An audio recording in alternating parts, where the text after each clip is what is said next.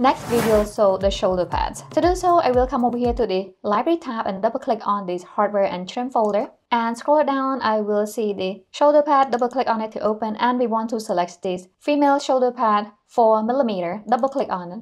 And we want to select this Add and click on OK.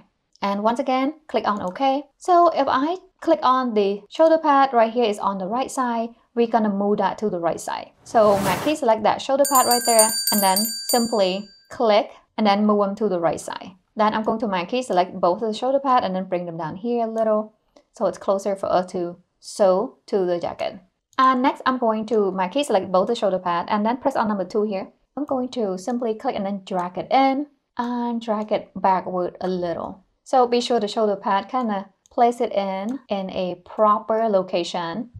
So click it to the front a little. All right, it looks pretty good. Now I'm going to come over here and then sew that shoulder pad. So simply move them close to each other a little here. So next we're going to sew the shoulder pad. To sew the shoulder pad, I will use the free sewing tool. We want to begin sewing roughly in the center here and then sew it backward. And then we sew that to the front here. The same right here.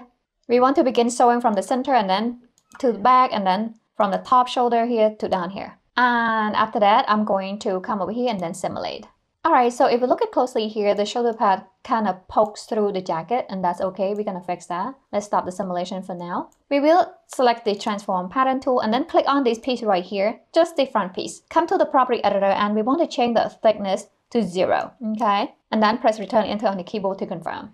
Now let's simulate one more time here. And now the shoulder pad is fixed. Okay, let's stop the simulation and we want to double check to make sure. So simply come over here and change that texture here to translucent. So if we looked at the shoulder pad, now they are perfect and where they belong. Next, I'm gonna come over here and then change that texture back to thick texture surface. And let's simulate one more time here and then stop the simulation.